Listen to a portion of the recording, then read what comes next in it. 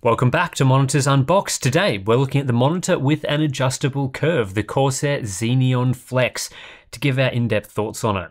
This is a very interesting and unique monitor. Not much on the market that's like it at all, so I think I'll have a bit to say on this one. Always love to see some innovation and new ideas come to the monitor market, as many products do end up being very similar, but you can't say that about the Xeneon Flex.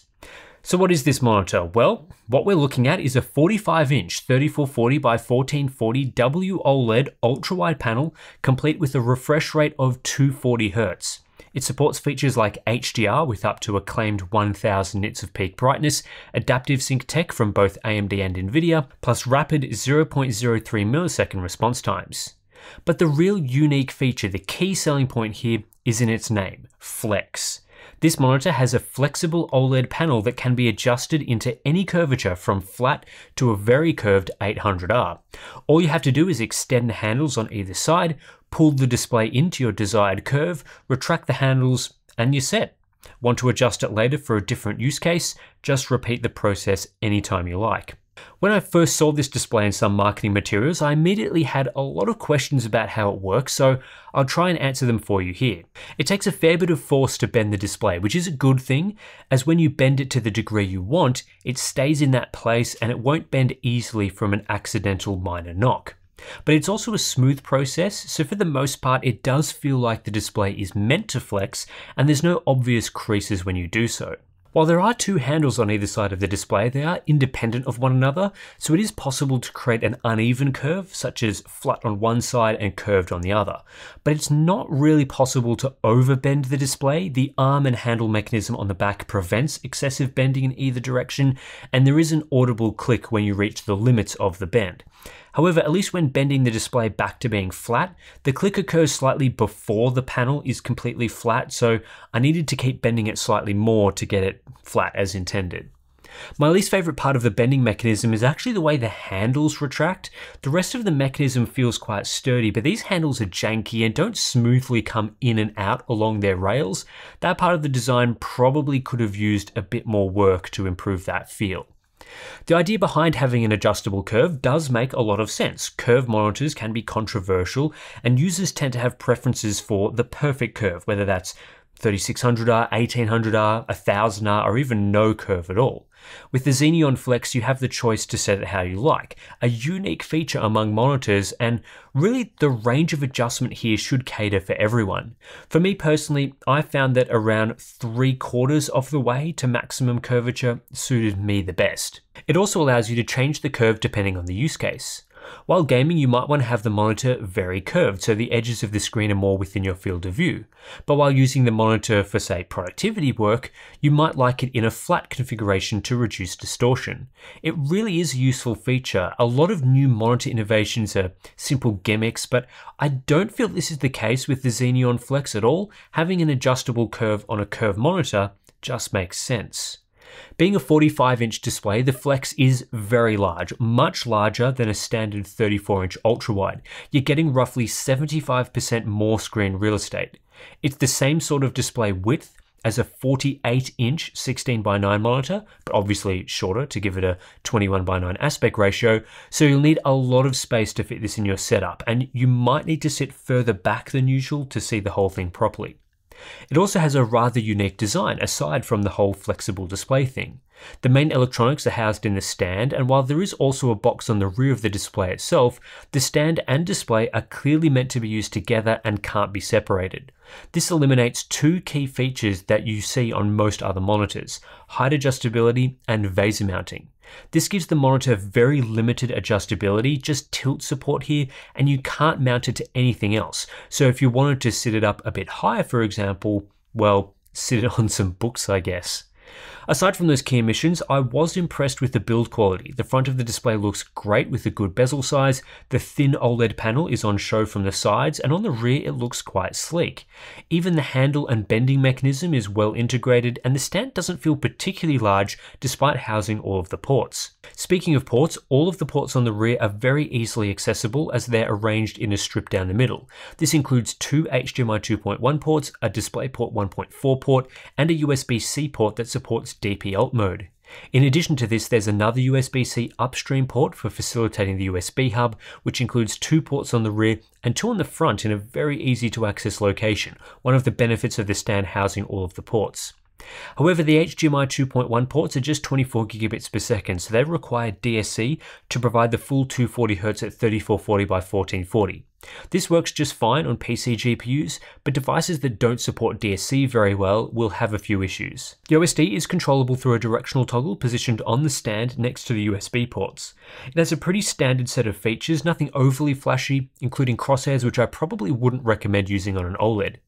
There's also a few basic OLED care features like pixel cleaning and pixel shifting, but there's no KVM switch, which would have been a useful inclusion on a monitor with 4 display inputs. The coating on OLEDs is another controversial aspect to this latest generation of high-end monitors. The Flex uses the exact same matte anti-glare coating as the LG 27GR95QE we reviewed earlier, which I think is pretty good. It does a great job of handling direct light sources, it doesn't reflect as much diffuse light as many LCDs I've seen, and even in brighter usage conditions, it preserves a lot of what makes OLED great in its deep blacks. I also don't think the coating makes the screen look particularly blurry or like it has a coating of Vaseline, but it is on the heavier side, so if you're super sensitive to matte coating grain, then this will be somewhat more noticeable than lighter coatings. In general, if you are using this display in a brightly lit room, if there are light sources directly in front of the display, or if you can't control room lighting very well with blinds, a matte coating for an OLED is preferable to glossy, and the Xeneon Flex looks great in these conditions. In a dimly lit room with some ambient light, or if you can optimize light in the room by putting light sources behind the display or using blinds, a glossy finish is preferable as it will look richer and clearer. In a dark room like gaming with the lights off, there is almost no difference between glossy and matte, with a slight advantage to glossy as it will have no coating related grain. The biggest issue with this monitor, in my opinion, is text clarity. The Flex does not render text well, and this is down to 2 flaws with this display: a low pixel density and an unoptimized subpixel layout. This is a large 45-inch monitor, but it only has a 3440 by 1440 resolution, the same resolution more commonly seen with 34-inch displays.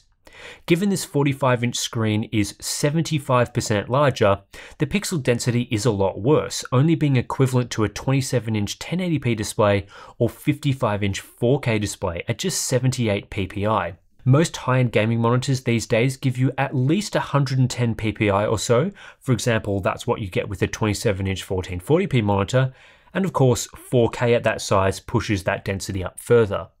The Flex's pixel density is inadequate for a desktop monitor in 2023. It also compares poorly to other OLEDs. The most dense OLED tech we have at the moment delivers around that 100 to 110 ppi mark, as seen in the 34-inch QD OLED ultrawides, as well as the LG 27GR95QE at 27-inch 1440p, and the LG C2 at 42-inch 4K.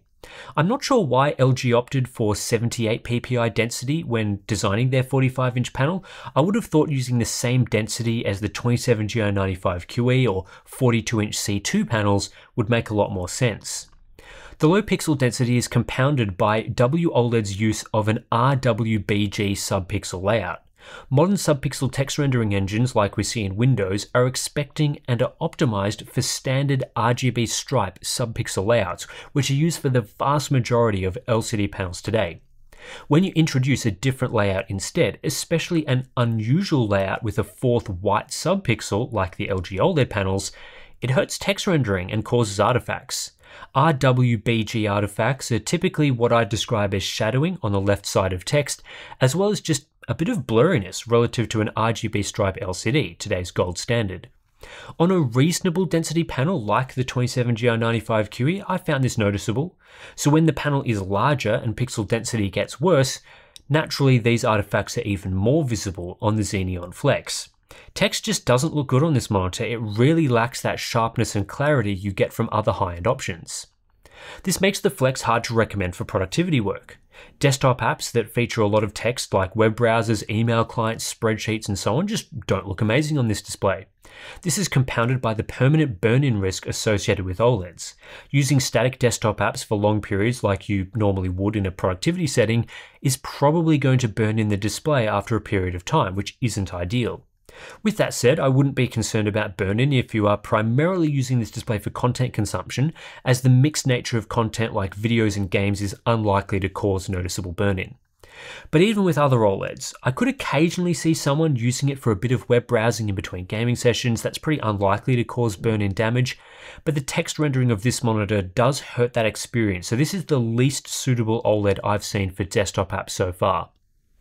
Motion performance is very similar to other OLEDs in that there isn't much to talk about.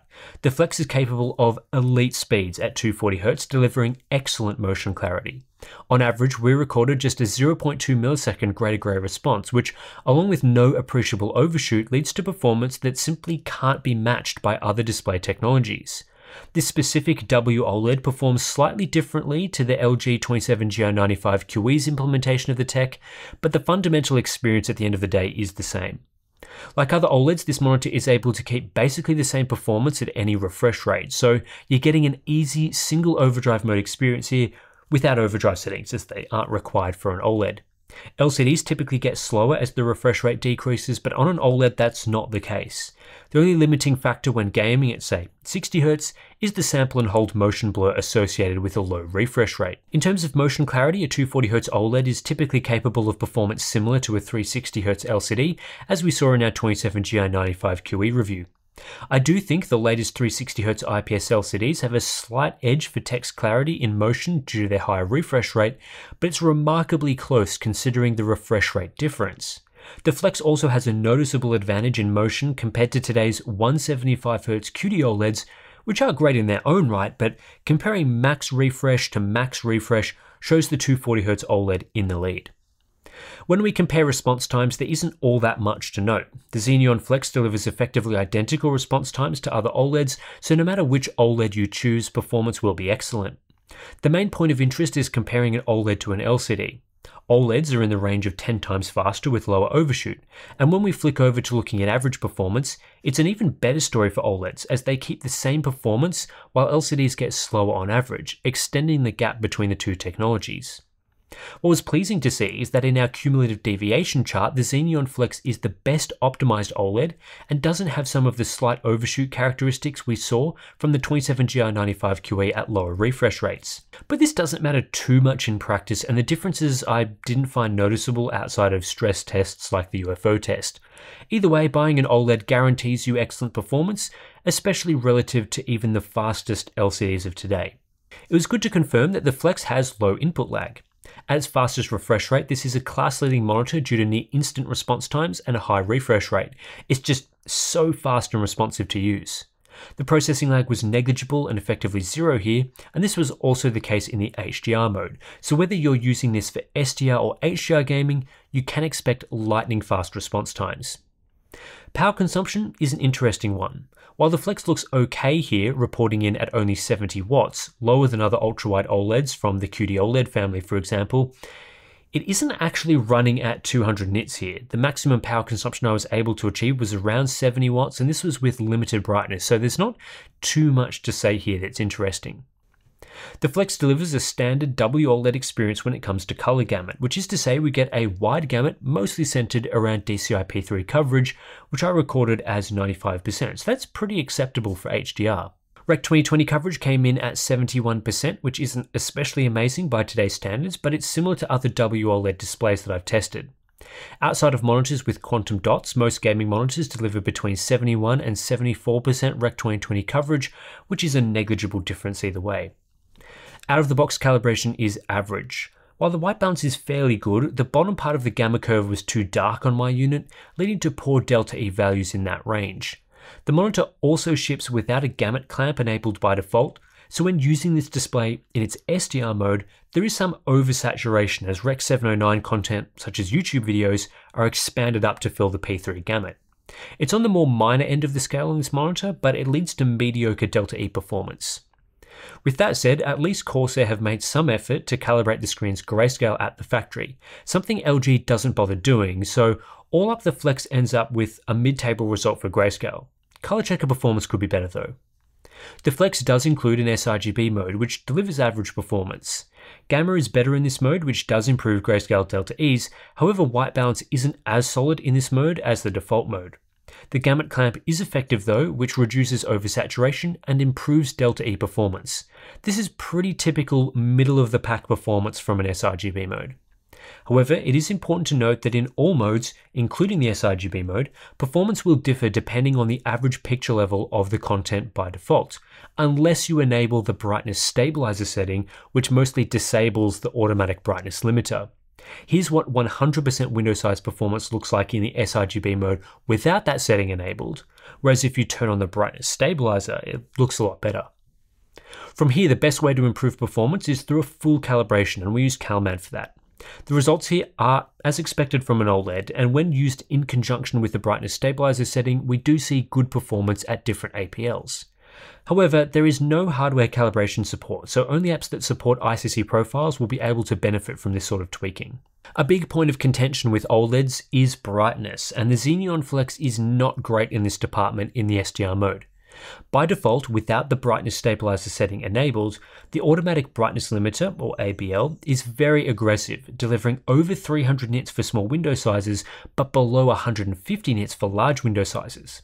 This means that as you use desktop apps, and in particular resize windows with large sections of bright or white pixels, the brightness of the display noticeably changes. I find this very annoying, so I would highly recommend turning on the brightness stabilizer setting, which almost, though not fully, eliminates this behavior. Unfortunately, the brightness stabilizer setting also severely limits peak brightness in the SDR mode to around 130 nits for a full white image, and peak I was only able to get about 140 nits for smaller window sizes. This is rather pathetic brightness even by OLED standards, as I was able to achieve around 180 nits from other WOLED monitors like the LG C2, Asus PG42UQ, and the 27GR95QE. The only other OLED I've seen with such low SDR brightness is the Gigabyte FO48U, so I suspect Corsair could improve this aspect to performance if they wanted to. Is 131 nits of brightness acceptable? Well, that depends on your usage environment. I would suspect that for people in brighter environments or for those that like to run their monitor brighter, that 130 nits is unacceptably low brightness. Even with the matte screen coating, it can be hard to see the screen if the room is especially bright. But if you're using it in a dimmer room, it's probably acceptable. Either way, it's well below average, and this is something QD-OLEDs get right with their 240 nits of SDR brightness, way higher than this Xeneon Flex. Minimum brightness is good though, at 29 nits. Like other OLEDs, the Flex is self-lit, meaning each pixel can switch off entirely to show black, leading to excellent zero-level blacks and a very high contrast ratio. If you love shadow detail and black levels, then there is no better choice than an OLED. It simply destroys LCD technology, especially IPS LCD. Viewing angles from this panel are excellent, with no noticeable change in image quality when viewed at off angles. However, this will be reduced if you run the Flex with a significant curve, as curves make it harder to see from other angles. Uniformity of my unit was pretty mediocre though. There was a few sections of slight color tone differences across the panel, which isn't a huge deal, but isn't ideal for productivity apps, and there can be a bit of graininess when viewing dark grey shades. As with other OLED monitors I've tested, the Flex is an excellent HDR display.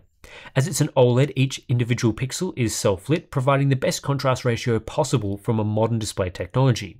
It has an effective zone count of nearly 5 million zones, which dwarfs the best LCDs of today that typically top out around 1200 to 2000 zones, at least for gaming monitors. In practice, this leads to no blooming or haloing when viewing HDR content that has bright and dark areas on screen at the same time. Any pixel that needs to be black is fully switched off, so even the most punishing HDR scenes like starry nights or small lights on a dark street look perfect and amazing. Even the best HDR LCDs of today, like the Samsung Odyssey Neo G7, can struggle with blooming in certain areas despite a high native contrast ratio and lots of dimming zones. OLEDs always look perfect in all conditions. You'll never have to worry about blooming, and it can be a significant difference at times, which leads to excellent image quality in HDR content. You also don't have to worry about some of the other annoyances associated with some HDR LCDs, such as backlight flickering. There is some light PWM behavior to this OLED panel, but I didn't find it noticeable while gaming, and higher input latency. The OLED panel works the same in the SDR and HDR mode, so there's no increase in input latency in its HDR mode compared to full array locally dimmed LCDs that typically see over 5 milliseconds of processing lag when HDR is enabled. Like when discussing contrast in the SDR section of this review, there's not much point showing HDR contrast graphs as this OLED is able to achieve infinite contrast even in checkerboard tests where the Neo G7 tops out at around a 20,000:1 contrast ratio. This LCD is definitely very good and gets the closest to an OLED in terms of shadow detail and black levels, but the Flex and other OLEDs are a step above again. Those that care most about black levels and shadow detail should strongly consider an OLED. The trade-off for this on OLEDs is brightness, and on the Flex it's an especially big trade-off.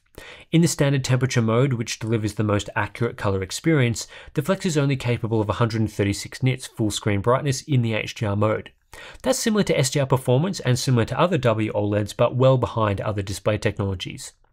When looking at a 10% window size, the Flex was one of the least impressive WOLED panels I've seen so far at just 627 nits, below even the 27GR95QE, though above QD-OLED competitors. However, brightness does improve to as high as 788 nits for a 2% window, which is a little different to other monitors. The 27GR95QE, for example, stays relatively consistent at smaller windows than 10%, while the LG C2 somewhat falls away.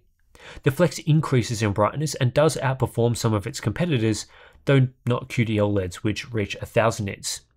Interestingly though, the Flex is advertised to hit 1000 nits of peak brightness, but in practice using realistic settings this isn't achievable. The standard mode is the only mode I can recommend, and while changing into the default mode does increase brightness to 940 nits, it gives the image a strong blue tint. And even then 940 nits is not 1000 nits, so that claim is definitely a bit misleading. In our first real-world scene brightness test, the Flex tops out at just 350 nits, which is on the lower end of the scale. Scene 2 wasn't much better, at just 545 nits, which was below that of the 27GR95QE and several other OLED panels. Gaming brightness wasn't that impressive either, delivering just 580 nits in our real scene test there, and the absolute maximum I recorded in a game under many of the other situations that I tested was 690 nits, which is still around 300 nits off what a QD OLED can do under the same circumstances. HDR accuracy was also mediocre.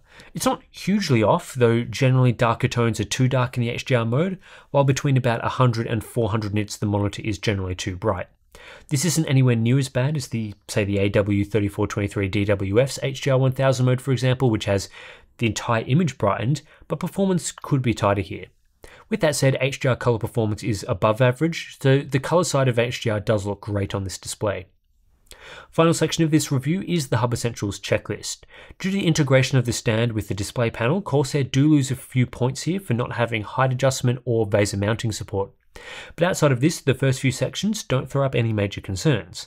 I'm not a huge fan of this product being advertised as a 0.03 millisecond monitor, as that implies over a 30 times improvement in response times relative to a 1 millisecond LCD, which is not true in practice. And 1000 nits of peak brightness in the HDR mode is not realistic under our test conditions. However, this is clearly a true HDR monitor with great contrast capabilities, and motion performance in general is great despite those issues with response time numbers. The RWBG subpixel layout is problematic for text rendering, and there is a risk of permanent burn in here, but it was good to see no active cooling, so no fan noise. Firmware updates are not supported as the Flex hasn't been added to iQOO yet as far as I'm aware, but possibly this will be supported once support is finalized. I really like what the Corsair Xeneon Flex is doing from a concept standpoint. Often with these sorts of products that try to innovate and come up with new features, those new features end up being useless gimmicks. But the Flex and its adjustable curve is something I think is genuinely useful. There is a future for this sort of technology, and it helps mitigate the concerns around whether a flat or curved monitor is best. With the Flex, that decision is left up to the buyer, and you can adjust it at any time. It's also pleasing to see that this concept product is an actual real shipping product, complete with the build quality you'd expect from not only a final retail model, but a high-end product as well. It's well built, it looks decent, the bending function is straightforward to use and it works smoothly. That side of things, the main differentiating factor between the Flex and other displays, it feels like a finished product.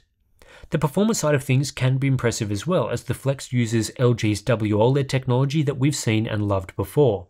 At 240Hz, this thing has elite motion clarity, right up there with the very best monitors on the market. Whether you want to play beautiful single-player titles in the HDR mode or fast-paced multiplayer games, the Flex has the speed and clarity for every situation. It's a huge display too, giving you a great level of immersion while gaming, especially when you adjust the curve optimally for your viewing distance. OLED's HDR performance continues to be pretty good as well. There's no doubting the contrast and black levels of a self-lit panel like this. It delivers stunning shadow detail and rich blacks.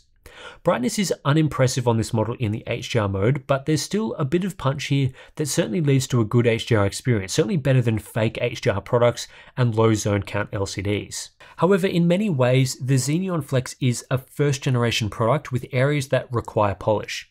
The panel used here has a very low pixel density and non-standard subpixel layout, which leads to poor text quality and lack of resolution real estate despite being so large. It's also just not that well suited to productivity work in general due to its low SDR brightness and OLED's risk of permanent burn-in when viewing static content. This really hurts the main feature of this monitor, its flexibility and ability to transition between a flat and curved configuration. The whole point of having the ability to go flat is that sort of display type is better for productivity. Less distortion, straighter lines, better for things like photo and video editing. But when the text clarity is bad and productivity work may cause burn-in, I just can't recommend anyone use this for productivity, which means the ability to bend it flat is basically pointless. And so it kind of defeats the whole purpose of the monitor. What we're left with is a good, but not especially amazing content consumption monitor that has a user adjustable curve. That's neat, but not nearly as compelling as a dual use product that can be curved for gaming and flat for productivity, all in the one package. I imagine most Xeneon Flex buyers will simply pick a curve and leave it in that configuration permanently. And most would be fine if that curve was fixed to something like 1800R or even 1000R, which are okay choices for this display size. But hopefully this is just the beginning of adjustable curve monitors, and I do think there is promise here. A version of this that was perhaps smaller at the same resolution or a higher resolution at a 45-inch size would be much more compelling. Combine that with higher brightness and somehow mitigating the burn-in risk, and you'd have a killer product for work and gaming. As it stands right now, I find it hard to recommend the Flex, especially at its high price tag of $2,000 US. For most people, after a high-end HDR gaming monitor, I'd probably recommend either a QD OLED ultrawide for around $1,100 or the LG 27GR95QE at $1,000, or even the LG C2, which is a similar size if you get the 48-inch model. It's a bit taller, but it's a similar width. All of these are not particularly amazing productivity displays, but they're great for gaming, and you're not spending a lot of money on a feature that you probably won't use very often. But I can't deny that some people may have a niche use case and find the Flex useful. There's really nothing else like it right now, so if the flexible curve appeals to you, yeah, I guess it could be worth a try.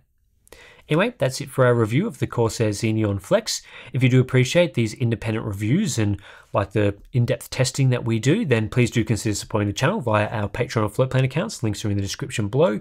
You can access to some cool things like our Discord community, monthly live streams, behind the scenes videos, and all that sort of thing. Also, thanks to everyone that has subscribed to Monitors Unboxed so far. Keep up the good work there. And if you do appreciate these videos, then yeah, subscribing is a good way to support the channel for free. So yeah, that's it for this one. Thanks for watching. I'll catch you in the next one.